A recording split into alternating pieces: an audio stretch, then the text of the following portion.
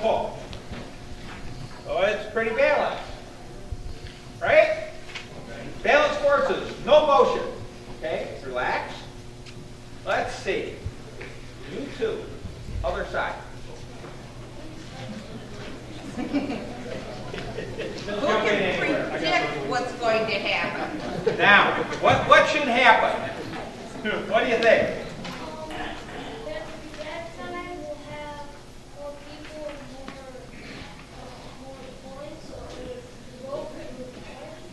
That's what should happen, shouldn't it? All right? You can do it now. Go. They're moving that way. All right, thank you. And stop. And we're going to watch the ball. Okay. Now, what happened when he first started to pull the wagon?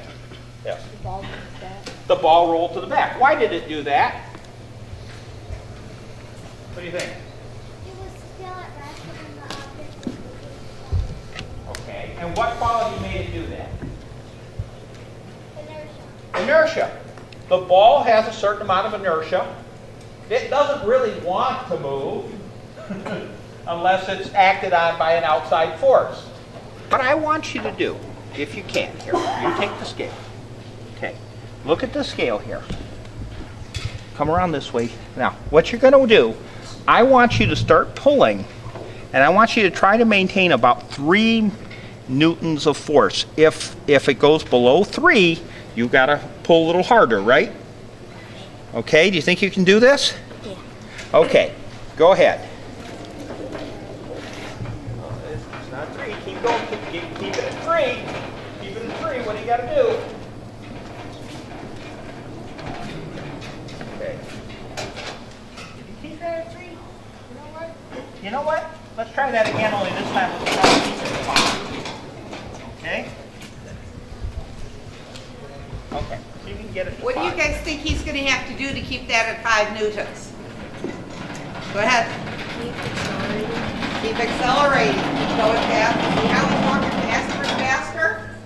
If I drop the 2 balls, they should hit the floor at just about the same time. Even though the mass of this ball is obviously much heavier than the mass of this one. But the acceleration is the same.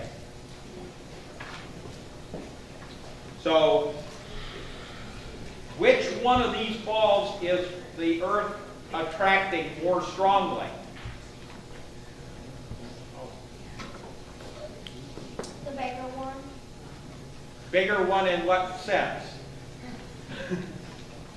The heavier one. Heavier one, yes. The one, you're just going to hold the rope. You're not going to do anything with it. You're going to pull him towards you. Go ahead and pull. Okay, quit. Now, he's the other one that was pulling. But they both moved. Why?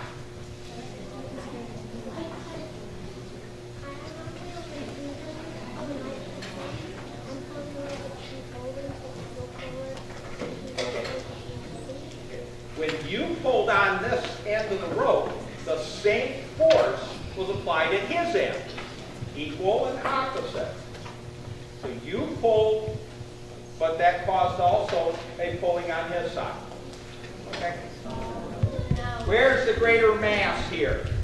Over here. Okay. So if he has greater mass and the forces are the same, who's going to have more acceleration? What do you think? He should.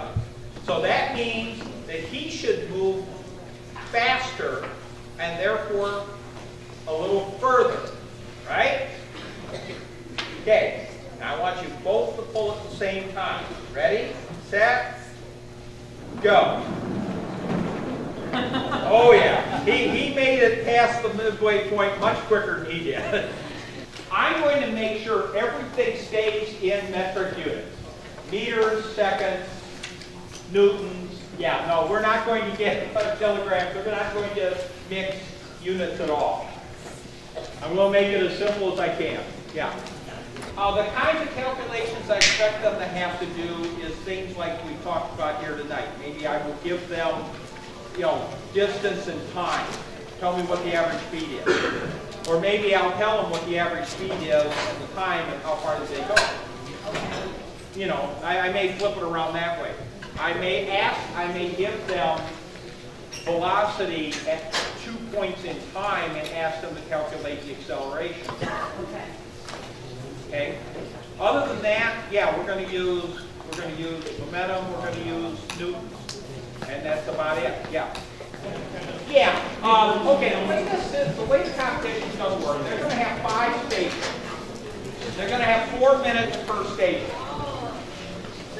What they're going to do when they get to a station is ideally, they're going to find some physical construct that illustrates one of these concepts. And they're going to look at that. It might be something they can actually manipulate a little bit. And, I might set up a little ramp with some cars, and a light car and a heavy car, that kind of thing. They're going to look at this, and they say, okay, they're going to look at that, and I'm going to give them a few questions about that object. And then I'm going to give them some more questions that are going to kind of expand on that basic concept.